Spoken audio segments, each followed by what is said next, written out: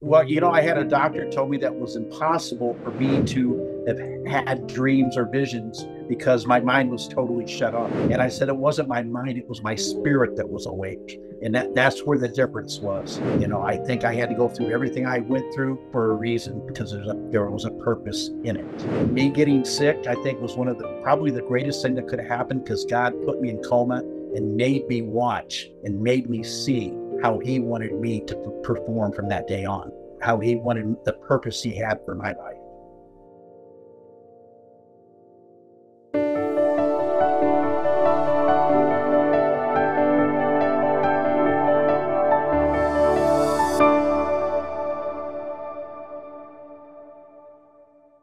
Welcome to this episode of Heaven Encounters. My guests today, Chaplin's Manny and Jamie Scudder, went through a horrendous experience during COVID. Chaplain Manny experienced and suffered from COVID in the hospital. He had an amazing encounter, a heavenly encounter that he'll tell us about. So we welcome you to the show today. Thanks for being with us. Thank you. Thank you Thank very you. much. Well, we know COVID started, and that was probably the most severe strain of COVID was during the time that you had it during the initial phase, and then you had a really bad case, which brought you to the hospital. So, give us some background as to how you're being a chaplain, what that means, and then how it led up to your contracting COVID. Well, during that time, I was a chaplain at the Merced County Jail Ministries, and I was a chaplain at that time for the inmates. So, anyways, I had been there for a little bit over a year. COVID had began. It was probably a few months into COVID, and I became sick. At first, I stayed at home just trying to fight the COVID on my own. But I started getting really sick really quick. And my wife finally talked to me and said, Manny, we need to get you to the hospital. So I went that night about 2 a.m. It was a hot summer night, probably 90 degrees even at nighttime. And I had the chills. I mean, I was cold. They brought me in, and believe it or not, back then, the people who brought me in looked like they're from outer space. They had all the equipment on them. They brought me into an isolation room. And I remember very little in that room, but I remember two things. I remember talking to my wife, and I remember talking to my pastor. And I had talked to my pastor. I knew I was really sick. And I says, Pastor, I don't know if I'm going to make it through this. And he says, Manny, you're going to make it. You're going to live, and you're not going to die. You're going to make it. And I said, well, just in case, please tell my wife I love her and make sure they're taken care of. Well, then I remember talking to my doctor, and just before he put me on the ventilator, and I looked at him, I said, you know what, doctor? He says, I'm going to live and not die to declare the works of the Lord. And he looked at me and says, in that case, I'm going to do everything I can to keep you alive. So that's where it all began. And at that point, they put me on the ventilator. They put me in coma, induced coma on me, and paralyzed my whole body so that the ventilator could work and not my lungs trying to work for them. That's a case where at that point life or death is the situation you're in, but you are at the point now where you are at the cusp of dying. So how did that happen that you entered into this space of what we would call a heavenly encounter? Well, I remember I was starting to fade out and beginning not to be totally alert, but I could hear people in the background. I could hear the nurses speaking. I heard one nurse saying, wow, he's in really bad shape. And after that, I kind of faded totally out. And when I finally came back, I was in another realm. And when I say I finally came back, I came back in the spiritual. I wasn't in no way in my mind. And I came back in another realm. And what I saw was very vivid. I saw vivid colors. I was out in the desert, and when I was out there in the desert, I could see some buildings, I could see some jets, uh, different things of that nature. And I was in a plane, and this plane was a medical plane. And I was in a bed in the plane, and there's a large window in front of me. And it was kind of, I mean, I was like, what in the world's going on here? And I looked up and I saw this eagle. It was a golden eagle, and it was flying. You could see the wings. And as it flew by, underneath the wings was just like pure gold. And it was so bright, it was hard to look at. And he just kept flying by me in circles. And then all of a sudden, I saw another bird that looked like a golden eagle, had the golden wings, but the wings were made of pyrite. And I knew this. And it was flying by me. Well, the golden eagle saw this, swooped down, and killed uh, the other bird, which was nothing but a vulture. And I was like, wow, God, what are you trying to show me here? At that point, I saw people lining up by the plane to come in.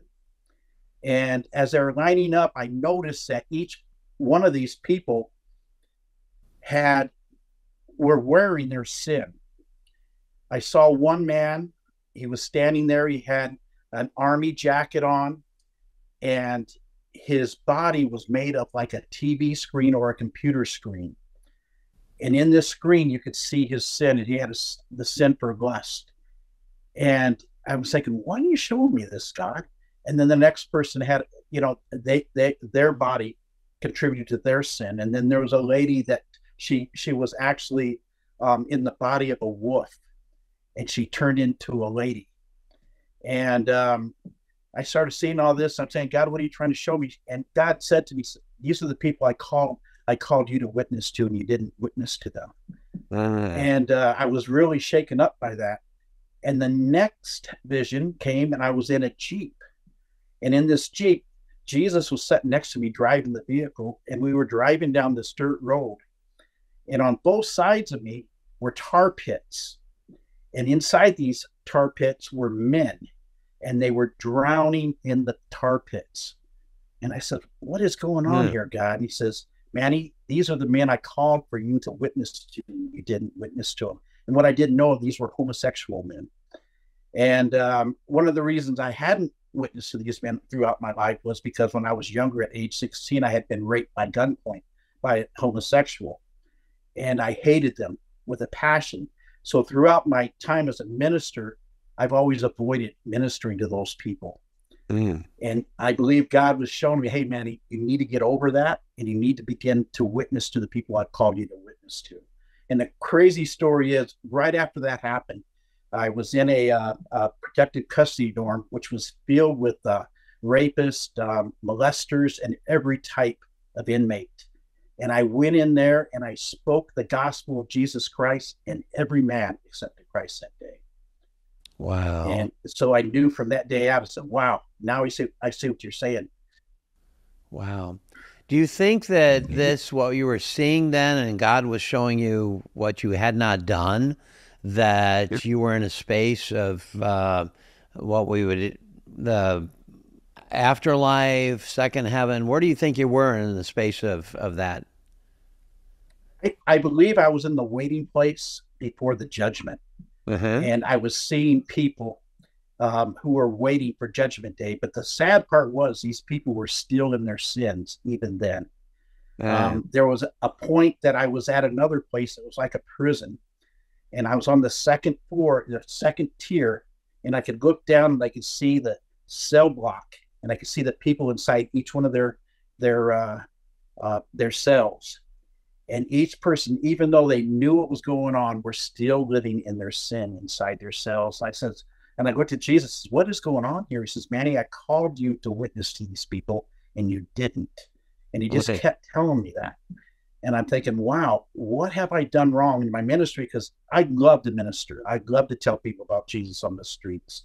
So, I'm thinking, God, what have I done wrong? And he said, Manny, you picked the people you have chosen to minister, and you haven't listened to me, what your purpose really is.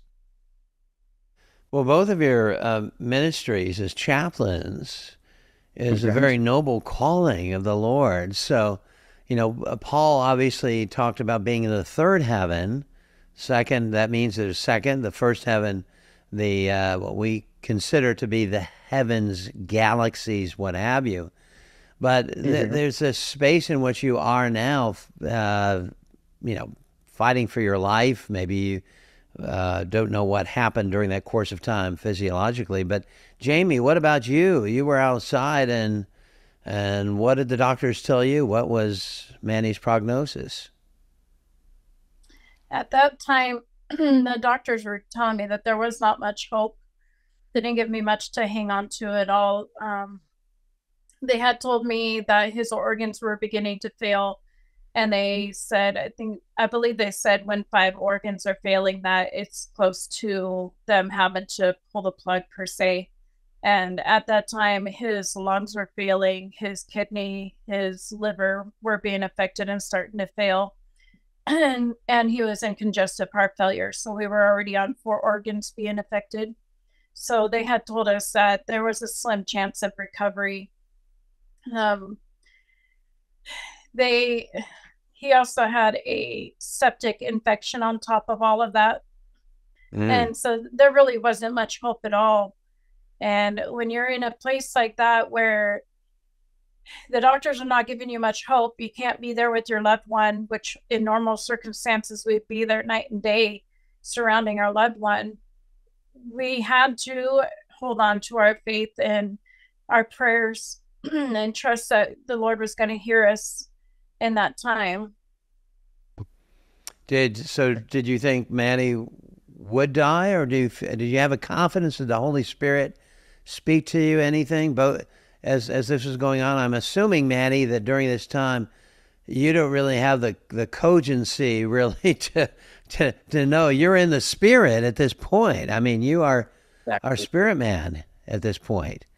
Yeah. So how did Jamie? What the confidence? How was the Spirit, Holy Spirit, speaking to you during this? At that time, my daughters and I asked the Lord, are you going to take him? You know, are you really going to take him from us right now? Is this how it's going to go out? And we just had an overwhelming sense that his work was not finished yet. So we held on to that. The Lord gave me a scripture out of Jeremiah 32:17. It says, "O Lord God, behold, you have made the heavens and the earth by your great power and outstretched arm, and there is nothing too hard for you." And that's the beginning of the scriptures that we have held on to in that time, that we just pray that nothing is too hard for you, Lord. So we know that you can bring healing. We know that you can bring him back to us, that we can have all of our promises fulfilled, the prophecies that you have spoken over our family. So we're going to hold firm onto your word. Amen to that.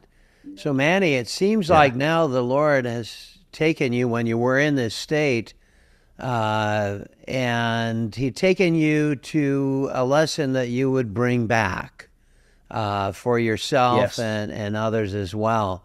Uh, how is the Lord speaking to you in these different scenarios that He was revealing to you of the shortcomings as it relates to your ministry today? You had mentioned that because you were attacked, raped by somebody who was a homosexual, that you didn't want to be around those people for that reason. Mhm. But did he not bring you to that ministry then subsequently, and now you're kind of immersed in that ministry, so it obviously changed you. Yeah, it changed me a whole lot. I'm not totally into that ministry, but I'm open to speak to them now, where before I wasn't. Um, I have an easy time at it now. I can't wait to witness to one when I get the chance. Um, there was one part I didn't tell you. It was one of the visions I had, which really showed the big picture. Was I was in a bubble at one time, and when I was in this bubble, Satan was there, and he was disguised as a goat, and with the big old kind of like I have right here goatee, and he had a pipe in his hand, and next to him was a demon, which looked like a dog without skin or without hair, and just without skin. It was just to the bare. And by the window part of this dome, I had a backpack that had only two items in it, and it had water in it, and it had the word of God in it. And this demon dog was trying his best to get through the window to attack what I had in the bag. But what I had in the bag, I carried with me everywhere. In all my visions, I always had that bag with me, and I believe that bag resembled the Spirit of God and the Word of God and His Word, and I kept it with me at all times. But then Satan looked at me and he says, Manny, why don't you just curse God and die? And I said, well, I've heard that before. He literally wanted me to lose my faith in God and say, okay, it's over with, and just die, you know? And I said, no, I'm gonna stick it out. And the last vision I had, which I'll tell you, I was in a gurney, and they were taking me outside to leave the hospital. I was being released. And while in this gurney, I looked out and I saw a whole lot of people standing everywhere. Maybe 100 or two, and they're all standing around waiting for me to come out. And there was news reporters there too. And anyways, as I went out, I saw them. I looked at them and I says, everybody get to your knees. And when we all went to our knees, I said, I looked at them and says, oh, death, where is your sting? And just gave God the praise. And the crazy thing was, everyone was on their knees. And that's when I knew that I was going to be all right. It sounds almost prophetic in a way, what the Lord was telling you through these various vignettes or visions that were happening. This demon that you saw, Manny, he was somebody that looked, many accounts that we've heard of the demons, Satan. Why was the Lord, do you know, revealing this to you? For what purpose? To show the spiritual warfare that was going on? Some other reason? I almost think, I think that the devil really asked God, hey, let me have a chance at it. Let me see what I can do. And God says, go ahead. I know my servant. I know what his answer is going to be. And I truly believe, with the water and the word there with me, and when he said that, I knew that I would not lose my faith in God, but that I would go through and survive what was going on. I really had that faith that God was there with me and was going to show me completely through it. So you're kind of like a Job figure then. That's what happened with Job, wasn't it? When Satan appeared before God and God and Satan said basically the same thing, that Satan claimed that Job would deny God if he were to go through suffering. And God knew his heart and allowed him to go through that. But that seemed to be the case with you, that he was allowing you to go through this, but he was also by your side, saving you through it. So at what point did you begin to feel that you were coming out of this point of near death to something else? When I had woken up, the first time I had woke up, my wife could explain it to you better, but she had her phone in her hand, and the nurse had a phone on me, and my wife was playing Christian music through the phone to me, and I woke up out of coma at that point, and she knows better of what happened at that point. Well, Jamie, let's go to you then. And what happened? So during the whole time that he was in a coma, we had FaceTime that we would do in the morning and in the afternoon, and we would play worship music. Or for instance, that day we took our service that we had from church, and after church we played the worship service that was playing that day. And as we were doing worship, he began to open his eyes. So we had already known that they were decreasing the sedation And it was just the first time that he had opened his eyes. It was really emotional, to say the least, to see him coming awake and coming back to us. But we felt like the whole time we just wanted to play things that would speak to his spirit, because we know even though the natural man may not be responding, the spirit man is always well. There's nothing wrong with the spirit. There's no illness in the spiritual. There's no sadness in the spiritual. And so we were just speaking directly to his spirit, trusting that God was going to connect with him and that he would be okay. That's an important lesson, isn't it? To when we have a loved one who is comatose, catatonic, at the point of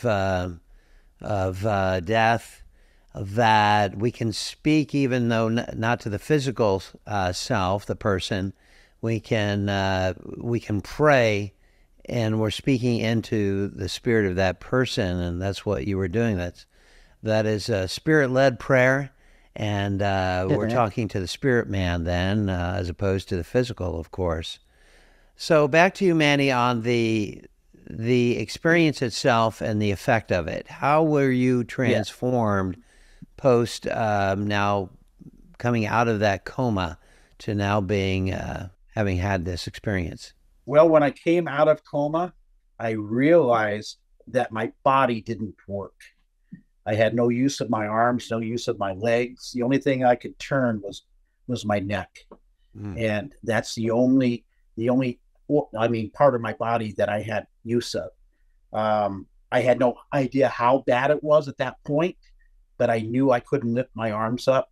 The more days that I was in the hospital, and they finally put me into a rehabilitation hospital, I started to realize that, hey, I can't lift my legs. I can't bend my toes.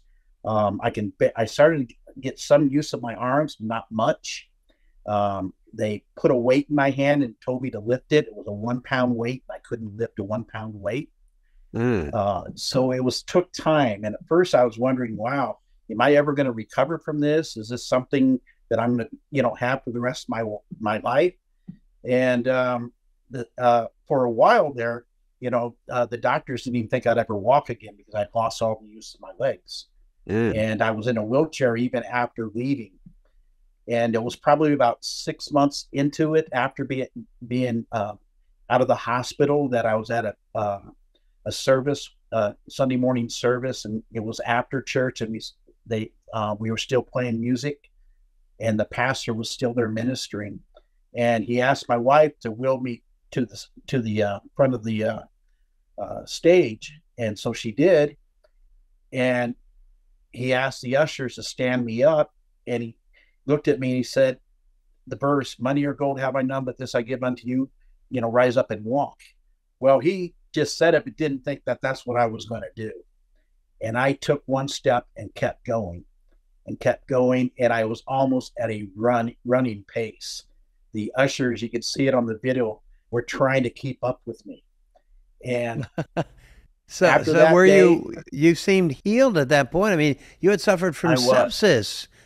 Your body was poisoned beyond the COVID itself. You shouldn't have been able to walk. Yes. No, my neurosurgeon had told me that he did not think I'd ever walk again. And for me to stand up and do that was a miracle in its own. And when the doctor started seeing me walking, when I went back to the doctor's office, they were in amazement. Said, "What happened to you?" And I looked at him and says, "God happened." And I actually got to pray with some doctors who were Hindu, a Hindu doctor, my lady doctor.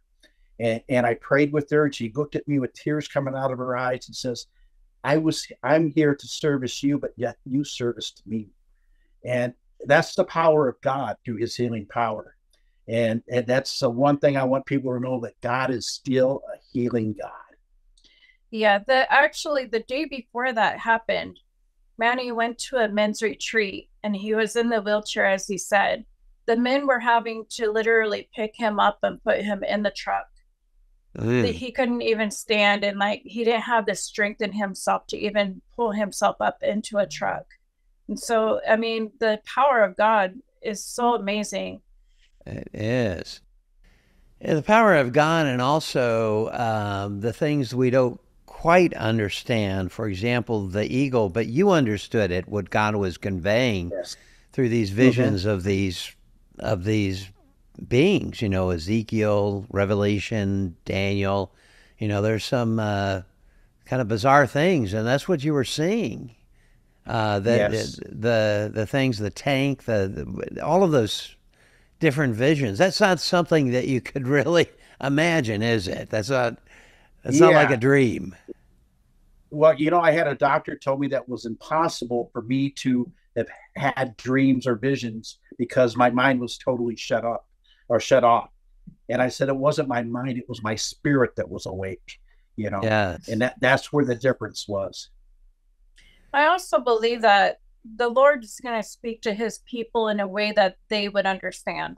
So the way he would speak to you may be different than how he's going to speak to me in visions. It's going to be something that is between me and the Lord, or between Manny and the Lord, that is going to be something that we understand. God knows how to speak to his people individually. Hmm. That's a good point, Jamie. And it kind of begs the question also as to why these particular visions. Is there any correlation you've been able to post the experience, come up with as to why these particular visions of what you saw related to how God shows or those particular or specific to you? I think he was drawing me into the purpose he had for me. Good. Since I was a young man or a young boy, um, Oral Roberts had me in his arms when I was at that time crippled too. I had woke up. I had something happened to me and I was unable to walk. And we were at a tent meeting, Oral Roberts tent meeting back in 1965, and he put me in his arms and uh, prophesied over me and said that one day I would be an evangelist. And then he set me out or put me back on the ground, and I began to walk. So I knew from a young age, because my parents had always said, "Yeah, you're supposed to be an evangelist. You're supposed to be this." That one day that I was going to walk in those shoes. Um, Throughout my life, things got crazy. I went from being a Christian boy, Christian kid, to uh, going around and doing things I wasn't supposed to be doing. Getting drunk or smoking pot and doing different things like that. I went back to the world, but God had always been there next to me. The Holy Spirit always warned me.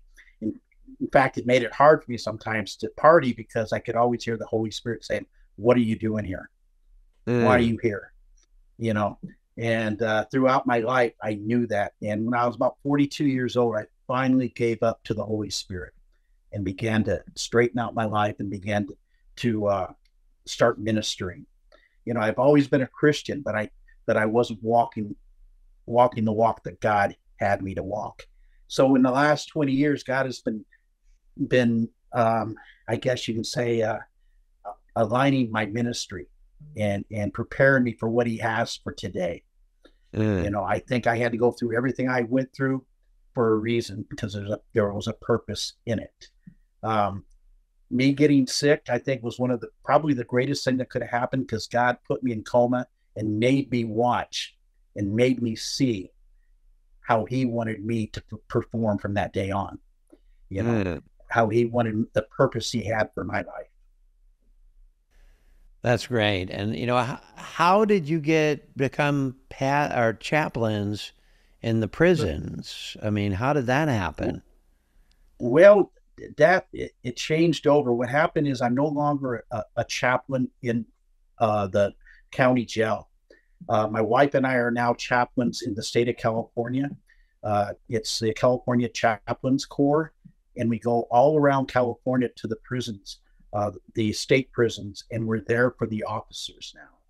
So Mm. we're their chaplains. We're not the chaplains for the inmates. We're there for the officers, the Ah, nurses, for those who are sworn officers and the non-sworn.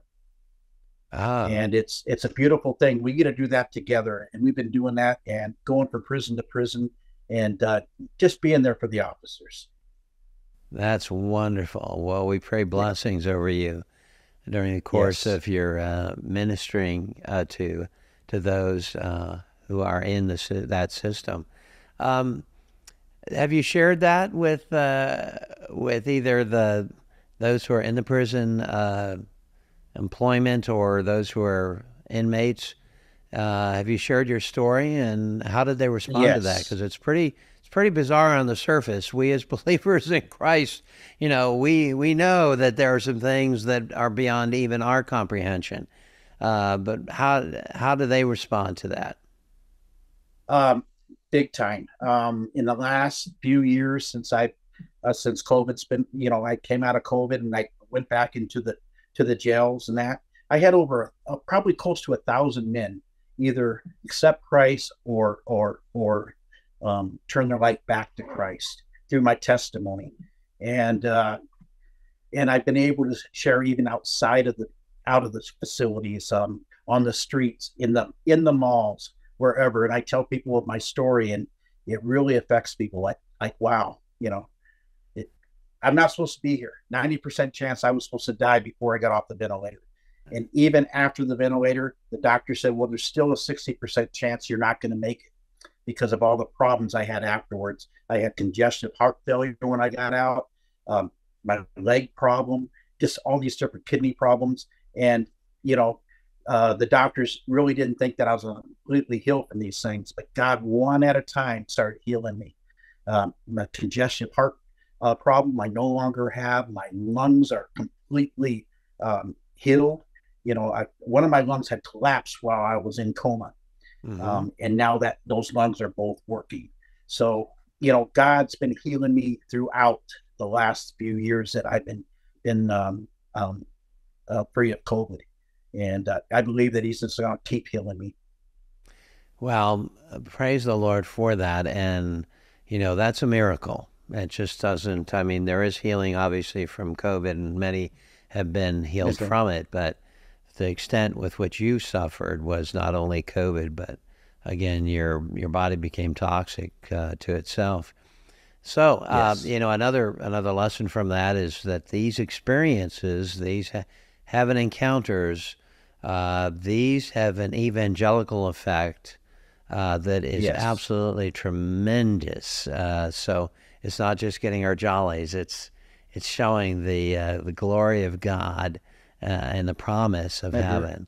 So we thank you so much, Jamie and Manny. We thank you for being chaplains, for your ministry, and for sharing your story today.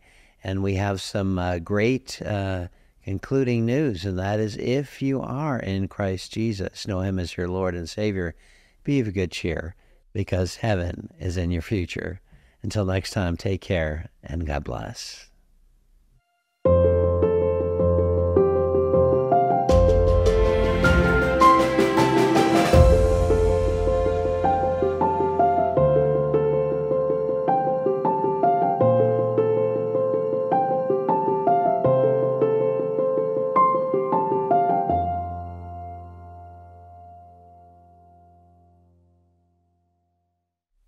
Thanks for listening. Please like and subscribe.